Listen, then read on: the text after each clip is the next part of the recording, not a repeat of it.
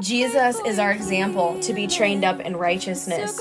And when you love the Lord God with all your heart, which is one of the commandments that Jesus gives us, your heart's desires line up with his desires. Walking in obedience to the Father becomes a complete joy to you. It is pleasing to you to please your Father. And when your cup is overflowing with joy, it will have no other choice but to flow out onto others. And the abundance and the goodness will come. And the things that the Lord has planned for us, like described in Jeremiah 29:11, will come to pass in Jesus' mighty name.